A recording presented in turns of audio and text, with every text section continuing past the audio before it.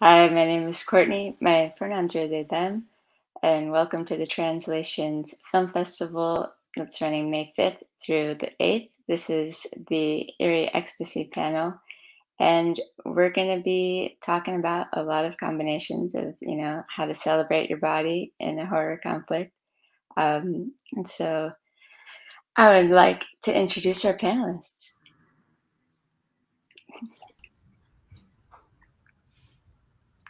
Hello, everyone.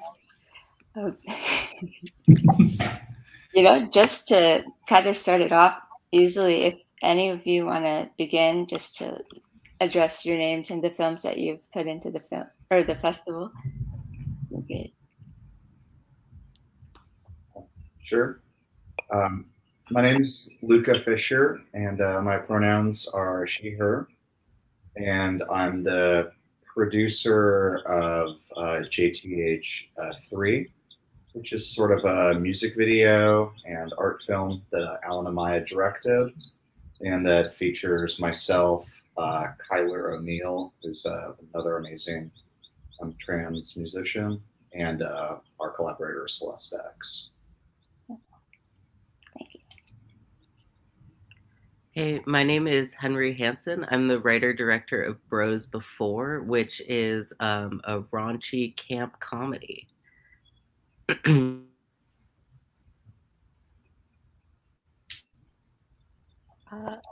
Jay Kiernan O'Brien. I am the writer and director of The Yellow Wallpaper, which is a trans adaptation of the short story of the same name. And hi, I'm Alan Amaya. I'm the director of JTH3, which is a horror glam music video art vid. Yeah, thanks. Beautiful. Thank you all. I'm curious if any of you would like to begin kind of speaking on, because this is like a combination of horror and, exotic ecstasy, I guess I'll say. Do any of you have like any specific inspirations that had come from the horror genre previous to filming? I definitely did. I took a lot of inspiration from The Craft, the 90s version, and also The Love Witch. And it was in conversation with Luca. We were really excited to go that route for our inspiration. Perfect. And is that, I'll just, for a follow-up, is that something that you've been examining like for a while, like your interest in horror as a genre, or is that recently that you found a love for it? Definitely. Well, it's not recent. I think that I've always had like a, I don't know, empathetic feeling about horror and monsters and villains, and just because I feel like usually they're the queers that were depicted in media, and so that's, I don't know, I've always had an attraction towards it. That's awesome. I grew up with horror, and when I was like 14, I started working even at a horror comic book company. Huh. And I did that for about a decade and have made a bunch of sort of like queer horror shorts. But for me, it's sort of funny because looking back on it all, you sort of realize how much of that gravitation towards the horror genre was connected both to sort of perceiving a kind of queerness within the storylines, and that's like Jack Halberstam talks about in Skin Shows with like the transphobia of like mainstream horror movies like Silence of the Lambs and so forth. But I also think a lot of the sort of like femme icons or gender queer icons I found in those films. It's not exactly a horror movie, but I always had the biggest crush on Vasquez from Aliens, and also on Sigourney Weaver in the whole franchise of Aliens. And Jamie Lee Curtis and so forth. So I think there's sort of a rich and interesting tradition about that. Sorry, I was just checking my phone because I was trying to guilt Kyler into being here. Can't make it, but she also always wanted to like play a villain, and the first video we did together with Alan's partner, Satan's Tears, was very much about this experience of sort of being othered purely by virtue of being trans or In her case, being African American and these other sort of subjectivities that make people sort of dominant, white supremacist, transphobic, etc., phobic society to just really not do the best by people. And so I think having those sort of sympathetic or psychedelic takes is of interest to us.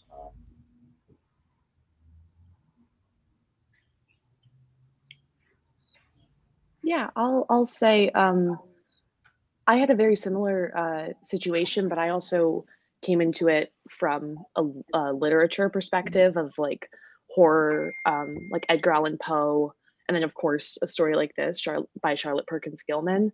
And I immediately understood the real horror just being representative of some sort of anxiety, and often that has been weaponized against people, like with blatant transphobia or racism, sort of in the under layers of horror. But I think that brilliant horror like takes a real anxiety we're all working under and just makes it into an allegory. And so I was really interested in taking the gender dysphoria that causes a lot of anxiety, and I'm sure many of us, and utilizing that in a horror context. Love it. I know, Henry, this doesn't apply as much for Bros Before, but if we can kind of piggyback and morph, can you talk about the power of like reclaiming a narrative and using like just being trans as like the sexiest thing in the world rather than like anything else that folks want to, demoralize with?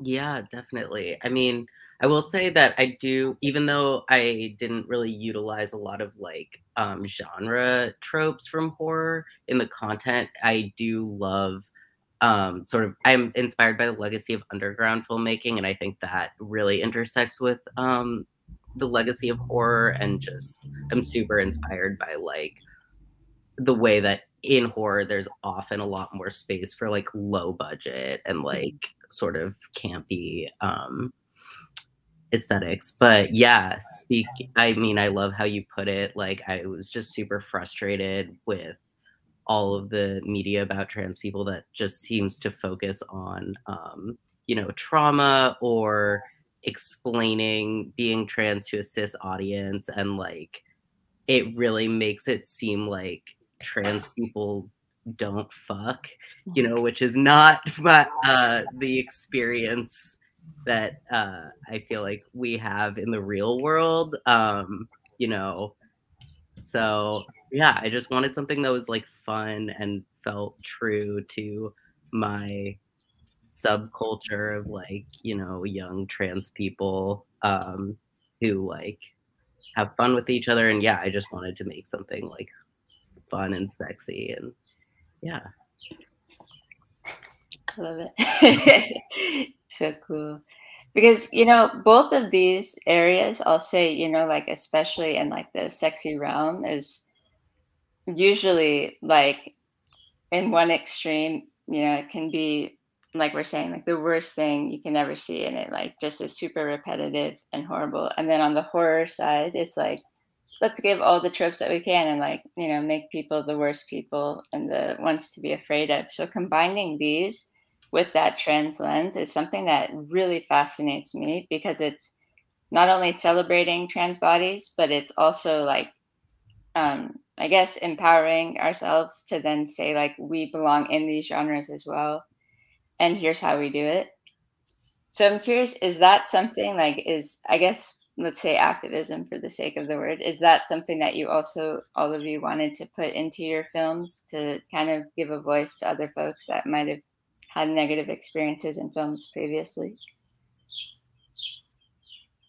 Well, I mean, I've been making I'm mostly a producer, and I've been producing like queer and trans films probably like 8 years. I've made something like 20 of them, and our project sort of minimally is linked to Death and Bowling, which was like a majority trans cast and crew film Wild Cash did. And speaking of Lyle and so many other queer and trans directors, sort of the thing that's like most excited me, and I think the people we work with, and it sounds like other people in this room maybe, is just making movies that feature those people and those identities and don't necessarily erase the darker or weirder sides of those experiences, but aren't really just another film about, Mom, guess what?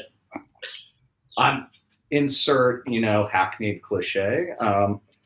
And with like the music videos, it's more just like, let's just put like trans people or queer people in beautiful, fantastic situations that do potentially have subtext, and that we can, of course, speak to broader cultural movements or trans experiences, but are ultimately just like, this was a fun fucking video. And I haven't seen trans people be allowed to just have something that's fucking fun and weird, So I think that's more what motivates what I want to do than just trying to make the, bathroom panic film again. Though some of those are lovely.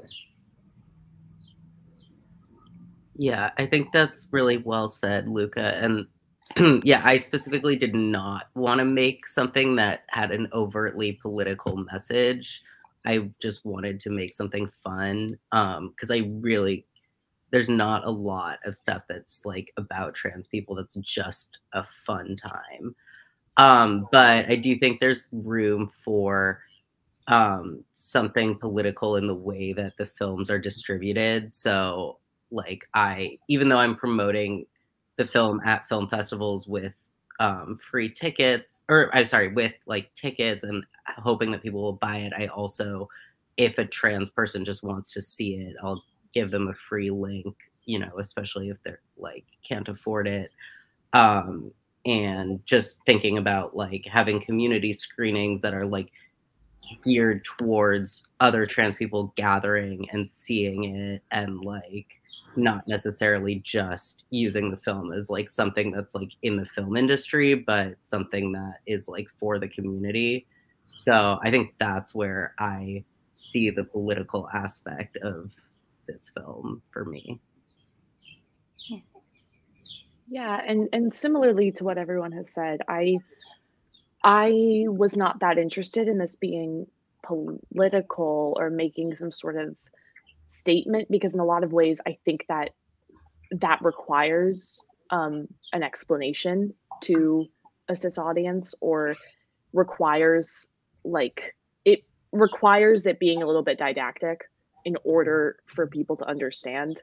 And I think I was much more interested in going into intricacies of like the nuances and intricacies of like dysphoria and of medically transitioning, and like what that looks like, and how that can, and sort of the thought processes behind mentally going through all of that. And I think that instead of using that as a chance to explain to cis people, like, this is what it's like, I wanted it to more so be something for hopefully other trans people, but also kind of just for me, kind of like my own thoughts. And if people relate or get it, sure. But it really, I had to kind of let go of a certain idea of an audience seeing it either trans or cis in some ways. Yeah, I think for me, just maybe the way that we make in itself becomes political. Our crew was all queer people. We really wanted to just celebrate queerness, trans people, trans artists, and put them in the most glam, fantastical type narrative. And in the video, I think one of the biggest messages is just like, uplifting your friends, uplifting people that you love. And I think that in that sense, I guess it becomes political, but it wasn't like in the forefront at all for us. One thing I just want to add really quickly, it applies to our film, but I think it applies to others, is like in our film, the singer Kyler is singing about her lived experience in a way of being rejected and desired for her transness. And that plus our positionalities is a kind of politics, you know, just like making a queer or trans film is political. But what I love about a festival like Translations is they really show a pretty interesting range of movies. And because they have, you know, trans curators, you know, we have people that actually understand how these films can be different or uniquely situated. And I've seen that at some of the like more like, you know, I don't know what the right word would be, what's called blockbuster queer film festivals or whatever. They sometimes just do not fucking get movies, especially for trans people, but sometimes even for queer people. If the universe is queer or trans, the experiences are that, but the movie isn't like a repetition of some kind of cliche that's been charted out for the past 30 years. And I find it very upsetting when these same places then go, oh, but we need more trans films. We need more. And it's like, yeah, there's a ton. You're just programming like not always the best, or at least the most bold or experimental. Mm-hmm. And it's interesting too. I was thinking about this concept, you know, once the door into the film industry has been opened, it seems like the queer community, especially, we're like rushing everyone in, like, come on, help me on this project, go, go, go. So is that like a space also that you all are trying to like empower folks and just like to make it as huge as possible to like kind of further the queerness and transness of the industry? Yeah. I mean, I've worked on a lot of films and produced a lot of films where we've had different kinds of initiatives like that. There was a queer film called Only Trumpets, where we only wanted queer or femme people on the production, and we had something like a 98% success rate with that. And again, the origins of sort of my work with Kyler and Alan and Andrew was on Death and Bowling, which was Lyle Cash's film that again had a majority trans cast and crew film in which trans people were playing cis and trans roles. And it was an incredible experience to, when you have an opportunity to have those sort of utopian kind of 70s feminist style experiments of, you know, just what happens when we can, you know, come together as a crew. But I think more than crewing, which I think can sometimes, it's its own thing. I just think it's really important to lift other people up, you know, because queer and trans art worlds, feminist, et cetera, art worlds are so small that, you know, even with success, I just think it makes sense to try to work together and build community. So I think it's an initiative of Alan and I, at least, and I would guess everyone else here. That's been what's so special about just this whole experience. It's just been creating community through making, and you know, I've worked with Luca multiple times now on different films, and every time it feels magic because we're all so comfortable and relate to each other, and you know, we're friends. So like in the end, it's fun to make this video, and it was fun to work together, and it became this, you know, kind of ethereal, you know, space where we were able to create this. So it was pretty magical. And it's fun to do the things that like Henry's talking about, you know, where you do like the backyard parties or, you know, those kinds of events to bring it to different communities. Yeah, I think I want to see more queer and trans media, but I wouldn't say that I'm wary of just having people slotted into the industry as it exists now as like a goal, because I think it's hard to talk. I don't think that's exactly what I want to see, because what I want to see is the industry change more, to have better labor practices for everyone. And I think, you know, part of that is going to be uplifting marginalized voices, but it can't just be you know, people of marginalized identities going through the exact same messed up system that we have now. Like, my real hope is that the industry opens up space for different kinds of filmmaking, different budget levels, and again, just like treating workers better. Yeah, I very similarly, I think, as much as I of course want representation, I think it's often a bit of a it's kind of a bit of a backwards process to try to put representation first before employment of people. I think it leads to these hollow, like you said, slotting in, and it leads to something that feels a little bit more hollow and like uh, kind of not engaging. And I think I would much rather see a world where, like, regardless of where trans people are hired for projects, not just to be like trans consultants or the trans one on screen, but also like holding the boom, or like, I don't know, like, or on a comedy show because they're fucking funny, and not like because they'll give us some sort of like, or even, you know, gross things like they'll give us a grant if we have a trans in the room.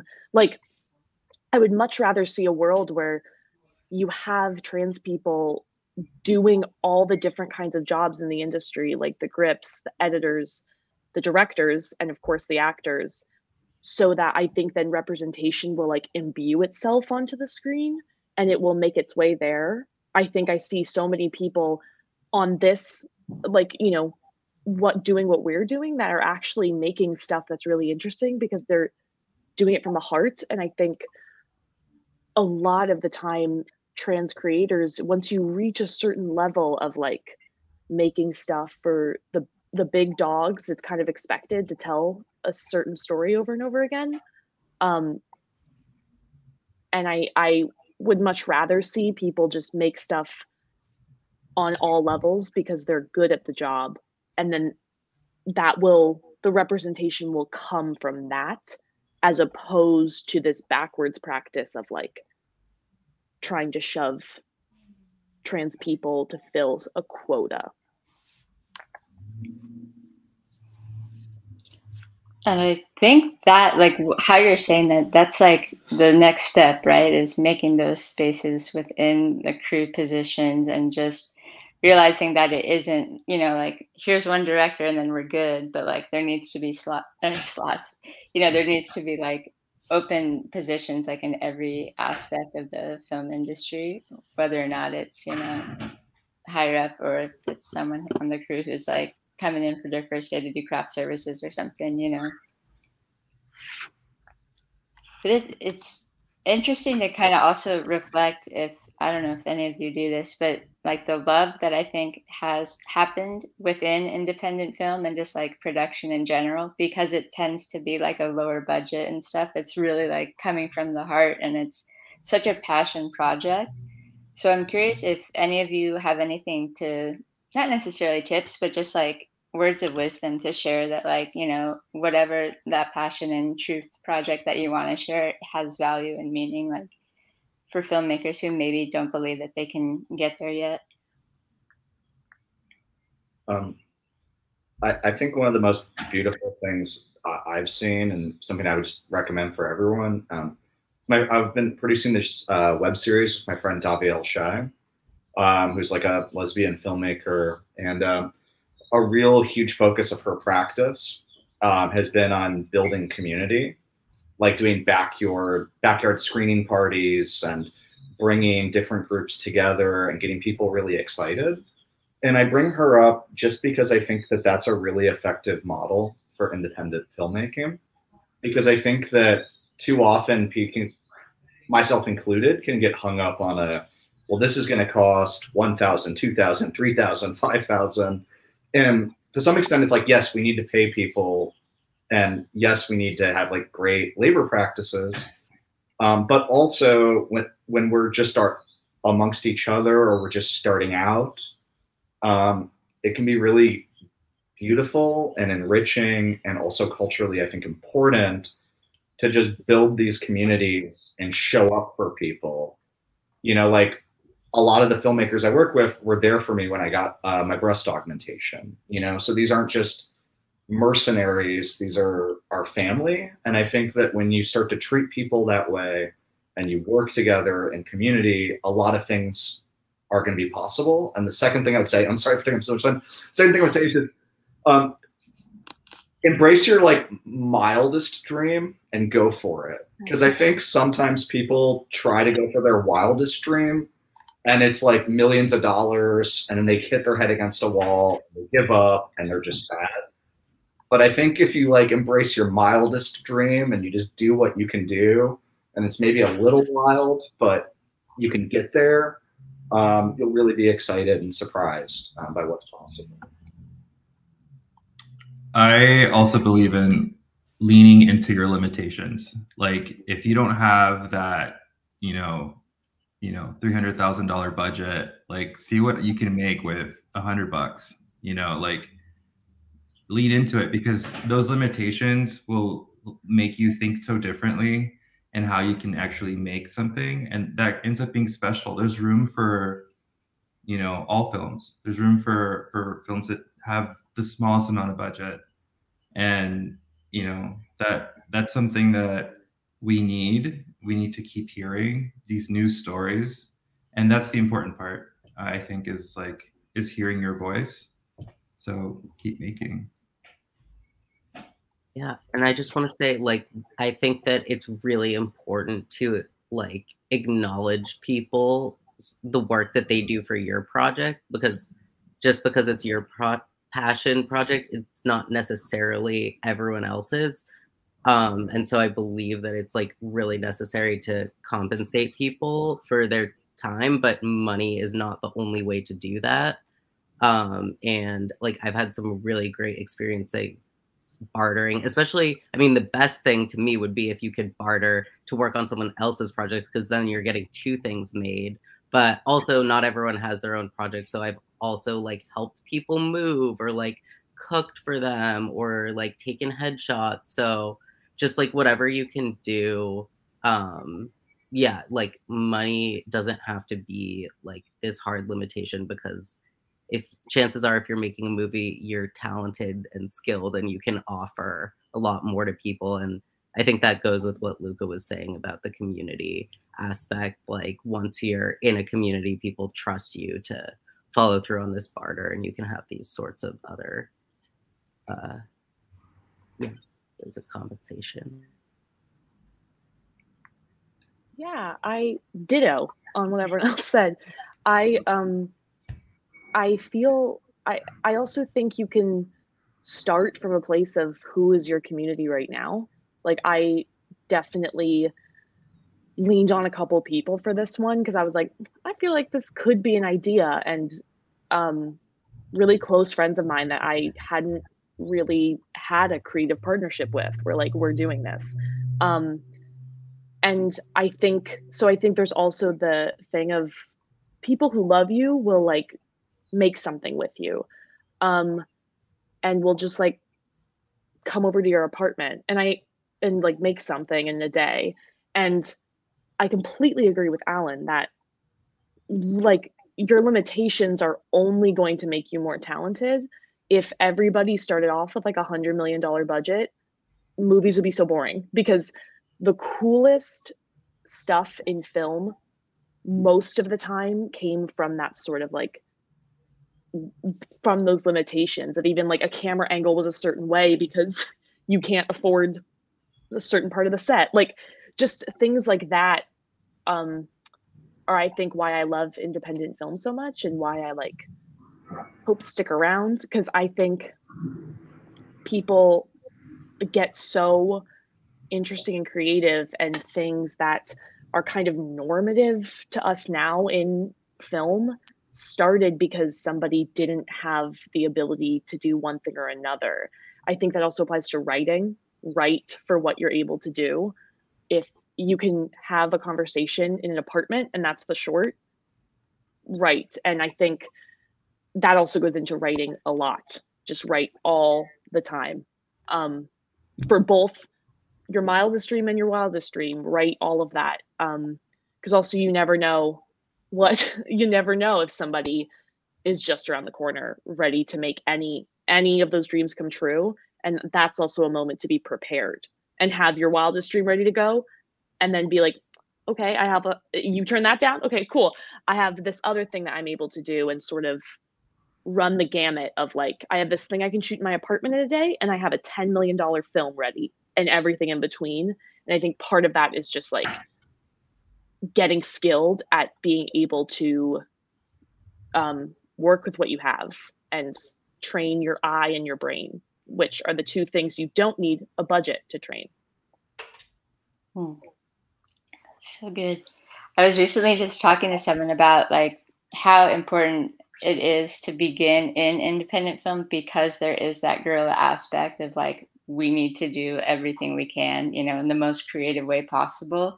And so we can lend techniques to folks who like have these massive budgets because they never had to think about it, right? They never had to lie on a skateboard, you know, whatever it is. And so I'm really curious, is that something that you think, as we lean into these, like, I guess, our financial limitations and stuff like that, that doesn't have to narrow down the story. You know what I mean? Like, we can make these amazing things regardless of whatever the cost is, and we can just push that to the side and really get to the art of it. Because I think a lot of it comes from people being afraid that they don't have the money for it, you know? But there's great ideas out there. Yeah, I mean, like, you have nothing to lose, you know, just making what you can when you can. Like, if you let that stop you from making what you want to make, you dream this story that you have thought up, you know, you've had it in the back of your mind, just make it, see what comes out. It's so good. Like, genuinely just hearing that, you know, like, just make it. Like, that's something I think if I was told that, you know, however many years ago, like, I would probably have done it rather than like, yeah, right, all right, it's good, but like, it's not worth it, you know? And so I'll kind of twist things a little bit if I can. And I want to talk about like the idea of writing a story and then like getting to production. Like, did all of you come from the same place of like starting there? Or did you start at like a different point? How did you come to production? Well, I think, okay, so Luca and I met with Kyler and our costume designer, Stacy Ellen Rich, and my partner, Andrew Lush. And what I did basically was started off with like a lookbook. And through that lookbook, I created a narrative that could possibly begin to shape. And I think that's just the way that I like to work. Listening to the song multiple times as well. Like, what does it make me, what ideas are ignited from just like listening to it? Oftentimes songs just do that for me. An image comes up and I'll like lean into that image, and then I'll keep creating world building off of that. And yeah, and that's what we did. We just made a lookbook, different short films that we really love, Maya Deren, you know, different artists that we really are into, and the feel and look of different films, and we just discussed that, and that's where it just kept going. Yeah, the source music, I mean, just sort of the premise for the record is it's just the hits, and I wanted to combine my passion for noise music with my passion for the Indigo Girls and a kind of Vegas version of noise music, and so that kind of also informed sort of how we took it with the video and so forth, and who was brought on to do it, you know.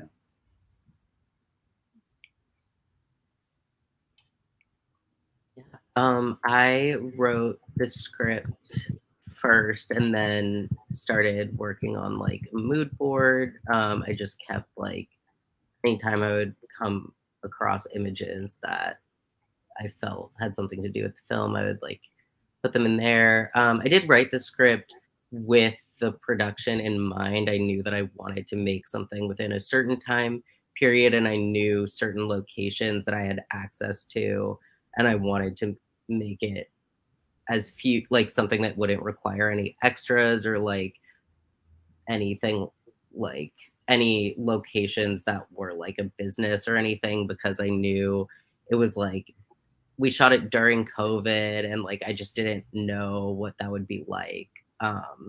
So yeah, but it was like definitely taking a lot of like points of inspiration and like little small ideas that I had been thinking about for years, and just like finally finding the project to put all of these tendencies that I had into this one script that was like written for some specific set of circumstances. Yeah, mine. My experience was I had an entirely different story that I thought would be a cool short film, and then I kind of realized it was a little bit too much of a story to be a short, let alone a cheap short. So then I shortly after read this story and knew and I knew that there was two people. Well, there are three in the original, whatever. But there are two people and a cabin, and I was like, okay, that's good news. And I read it and instantly saw the transness in the story. And then yeah, I wrote it, and then same thing, did a mood board, did like a dramaturgy packet with all the references and metaphors and stuff to basically explain what was happening, because a lot of it is just visuals. And then Dina, my producing partner, and I like just were scrounging a team together, and we went to a cabin for 3 days and went and did it.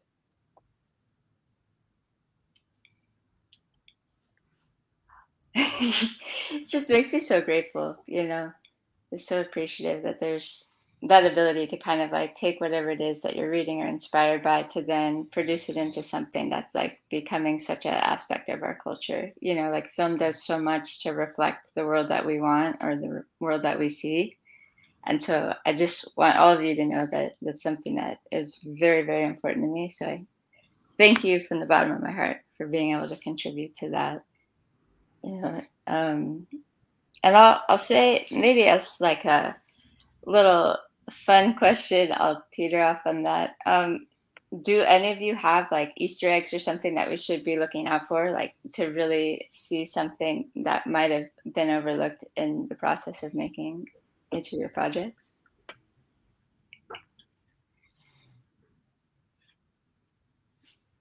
Yeah, I can start. I mean, my film has very dense production design. And it's been really awesome that like a lot of people watching it have noticed like a bunch of like tiny things in the background, like putting certain books or like posters. But so far nobody has noticed that we made our own brand of beer that they're drinking the whole time. It's Sluts, which is, and like a parody of like the Schlitz beer label. So yeah, look out for that. Yeah, that's exactly what I was thinking about too. So the previous video that Alan and I worked on or did was Satan's Tears for Kyler O'Neill, and Alan's partner Andrew Lush directed it, and Stacey Ellen Rich did all the costumes, and we loved her work because she styles like Ron Afey and Kayla Tungay and a lot of other performance artists, and we've all had like a very strong attraction, to the Ankh for some time, since childhood for me. So the same piece of jewelry by Stacey is in both videos, and links them in various obvious and not obvious ways. Yeah, we should make a double feature.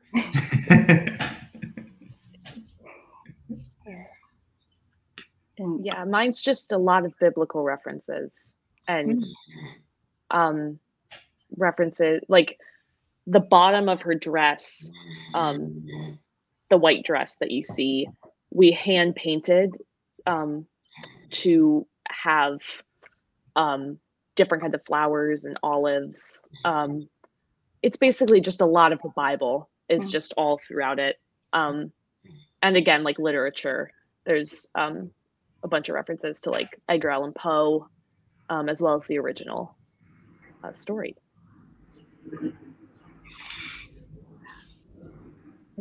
I want to thank you all again for being here, and I know that we want everyone that's at the festival to obviously like follow you and support your work and continue like on this train of momentum. So if you have anywhere that folks can find you, is there specific websites or social media platforms that you prefer or that you have more work on, I guess, whatever it is that you would like to shout out and let us know? I'd love to invite everyone to follow Kyler's World since she can't be here. That's KYLERZ World. That's on Instagram, and I'm at Luca Fisher. And if you want to follow the web series I'm producing, it's just at the Lovers web series. Yeah. For Bros Before, it's Bros Before Movie on Instagram, and my personal handle on Instagram and Twitter is Degeneracy Now. Yeah, I'm at J. Kiernan O'Brien, no punctuation, on Instagram, and my website is jkiernanobrien.com. And I'm at _Alan S. Amaya _ on Instagram.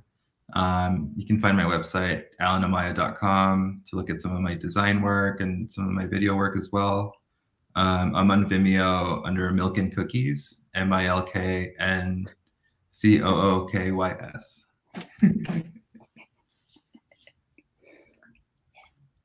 Well, thank you all. Genuinely, I really appreciate it. Like just from the beginning to the end, right? Like seeing that whole process that you've been into and diving into kind of like the campy queerness of horror and all of these different things that we don't see. It's very much an honor to be able to share this space with you. So thank you. And I'm very excited. Hopefully you all are excited to be screening and can see it as much as in person as possible. Thank you. Thank you so much. Thanks for having us. Thank you.